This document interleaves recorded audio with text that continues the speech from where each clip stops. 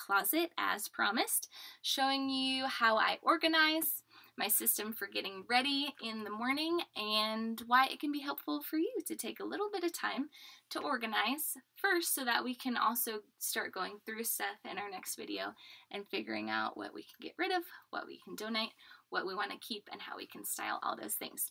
So this is my closet. Welcome. Some of you may have smaller closets. That's okay. You can put away anything that's out of season. I have all of my clothes out right now. In Colorado, we can have 50-degree temperature changes in a day. So I like to keep everything out and visible so it's really easy for me to find things. If you have a bigger closet, fantastic. We are all jealous and I'm happy for you. I have some stuff in drawers down here, t-shirts, tank tops, that kind of thing that you could hang up if you wanted to, if you want to have it more visible or have it on open shelves, so that could be more visible there.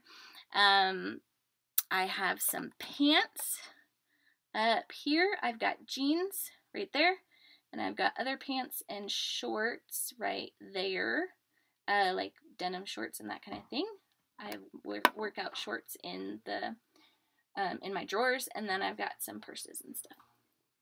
And then I've got my clothes. And I've got my shoes. So I find that it's really helpful to keep shoes, to stack them vertically, to save some more space and to keep them organized, and to keep them nice.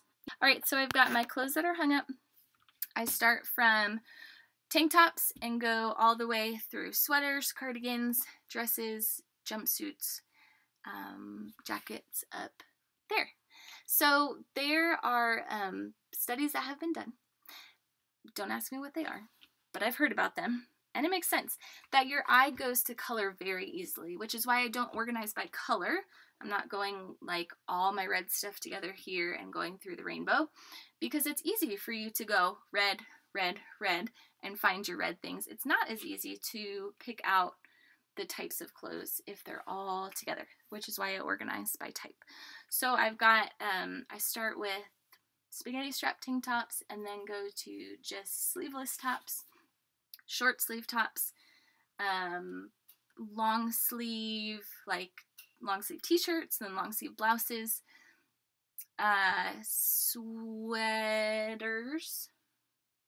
lightweight sweaters first, then heavier weight sweaters and dressier sweaters, and then I go to layering pieces, so anything that would go over something else, like a full zip sweatshirt type thing, or a cardigan, or a half zip, or whatever, things that you would layer on top of something else. So in the sections too, I find that it's really nice to go from casual to formal within those sections. So for example, in my short sleeve section, I start with the more t-shirt type stuff, like this, and then I go toward blouses. So that is just another easier way within those sections to organize.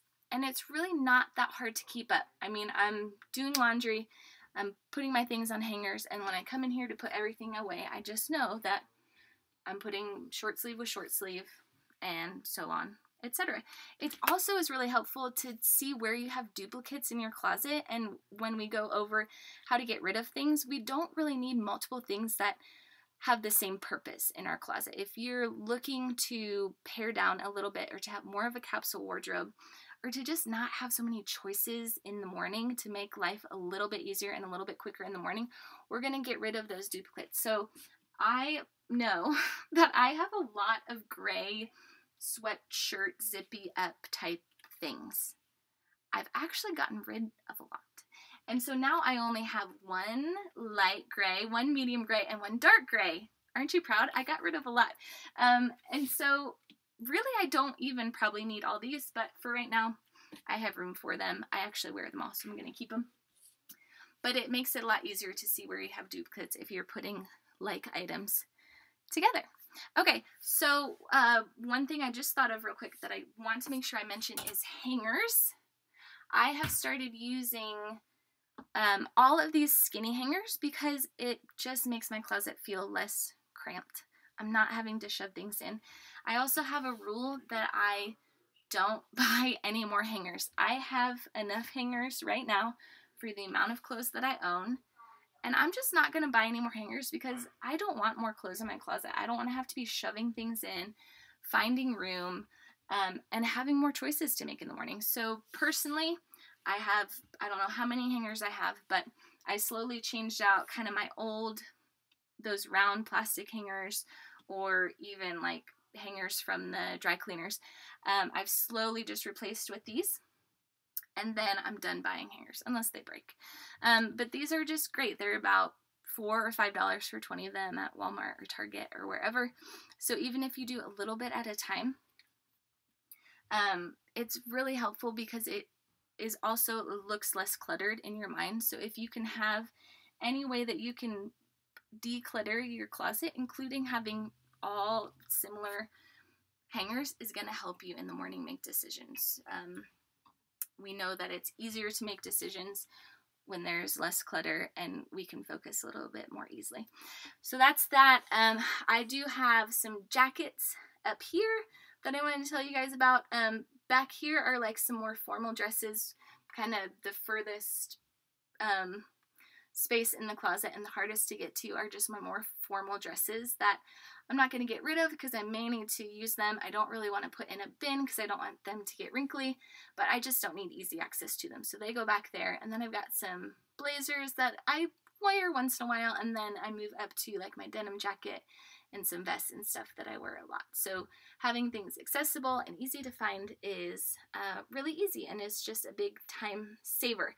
So next video, we're going to tell you how to go through your clothes and how to make decisions, what to keep, what to get rid of, how to start a wish list for things that you know that you could put to good use in your closet based on what you already have. So hope this was helpful to you guys, and we'll see you later.